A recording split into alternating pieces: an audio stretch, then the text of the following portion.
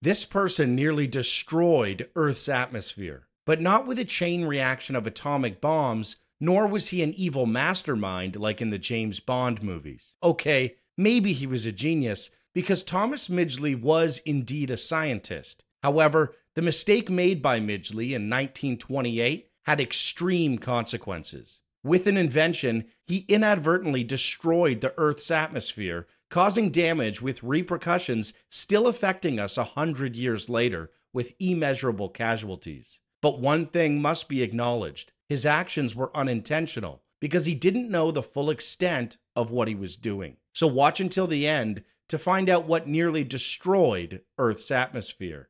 In the early 20th century, the notion of having a ticking time bomb in your kitchen was a chilling reality for many households. These potential hazards weren't explosive devices in the conventional sense. Rather, they were refrigerators. Yes, the big thing you have in the kitchen. At that time, artificial refrigeration was a novel concept, still in its infancy. While heating systems were self-established and relatively safe, the challenge of cooling posed a whole new set of dangers. Imagine the trepidation of knowing that your refrigerator could malfunction at any moment, spewing forth poisonous gases, or, in the worst-case scenario, triggering a catastrophic explosion. This was the grim reality faced by countless individuals during this era. The refrigeration systems of the time relied on volatile substances such as sulfur dioxide, ammonia, or methyl chloride, substances with the potential to wreak havoc if mishandled or if the refrigerator suffered a minor malfunction.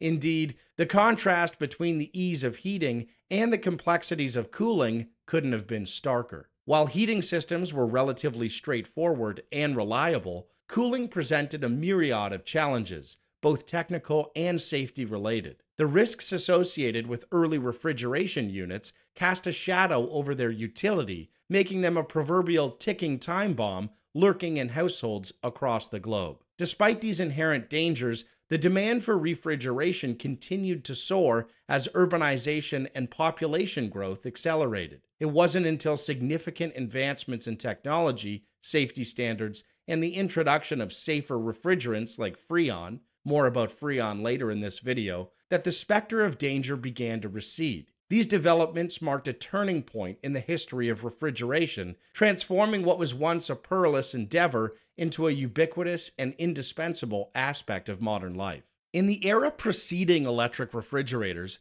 households depended on ice boxes to preserve perishable food items. These ice boxes required regular replacement of large ice blocks every few days to maintain cold temperatures. However, the advent of electric refrigerators brought about a revolutionary change in food preservation practices. Electric refrigerators functioned by circulating a refrigerant through a closed system. This refrigerant played a crucial role in absorbing heat from the interior of the refrigerator, thereby cooling the air inside before releasing the absorbed heat outside. While water theoretically could serve as a refrigerant, it couldn't achieve the low temperatures necessary for effective refrigeration. As a result, alternative chemical substances became indispensable. Ammonia and methyl chloride were among the primary chemical refrigerants utilized in early electric refrigerators. These substances possessed favorable thermodynamic properties, enabling efficient heat absorption and release. However, they also posed notable safety risks due to their toxic and flammable nature,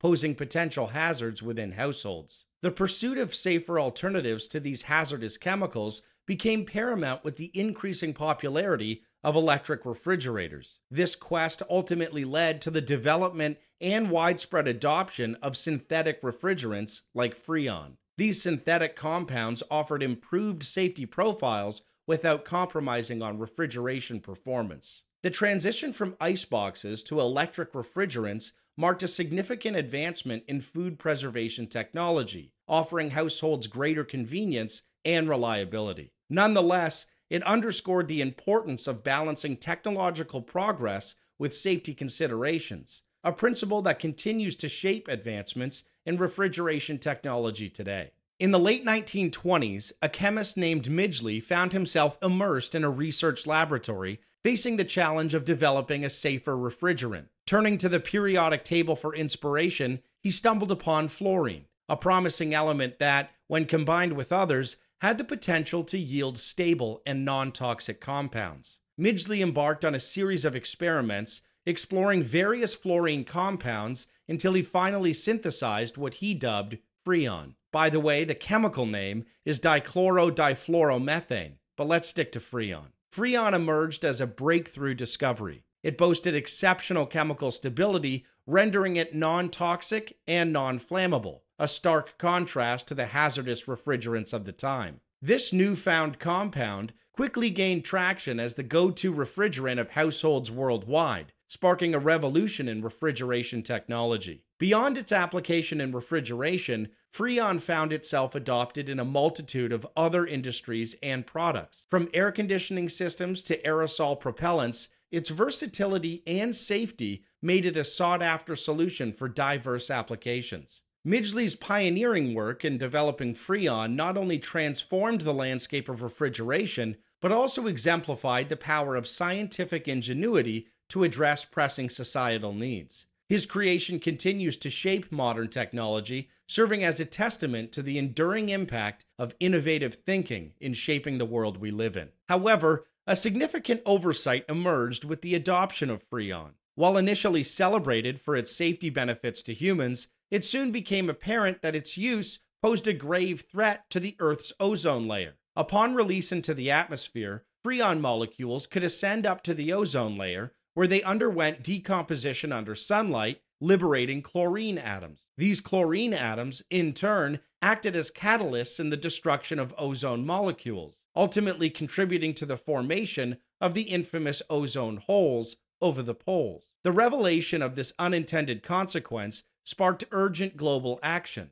In 1987, the international community came together to establish the Montreal Protocol, a landmark agreement aimed at phasing out the production and utilization of ozone-depleting substances such as Freon. This unprecedented accord represented a rare display of global cooperation, with virtually all nations committing to the reduction and eventual elimination of these harmful substances. The Montreal Protocol stands as a testament to humanity's capacity for collective action in the face of environmental challenges. Its implementation has yielded significant results, leading to the gradual recovery of the ozone layer and averting potentially catastrophic consequences for the planet. Yet, it also serves as a cautionary tale, highlighting the importance of considering the long-term environmental impacts of technological innovations and the necessity of proactive measures to mitigate harm. Since then, the ozone layer has shown signs of recovery.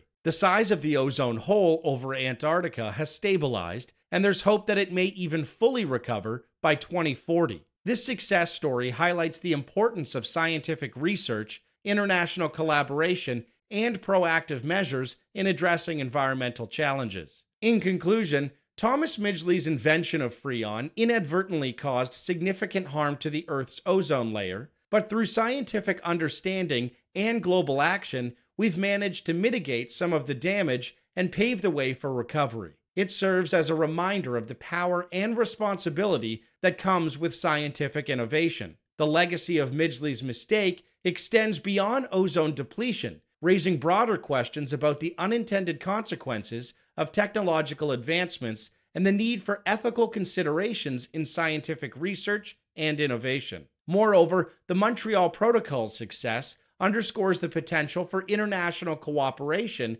in addressing global environmental challenges. Looking ahead, the lessons learned from the Freon debacle can inform our approach to emerging environmental issues such as climate change. By learning from the past and embracing responsible innovation, we can build a more sustainable and resilient world for all. And if you're interested in learning more about science and the universe, then like this video, subscribe to the channel, and join us on this journey of discovery and exploration. And here are more interesting videos to watch.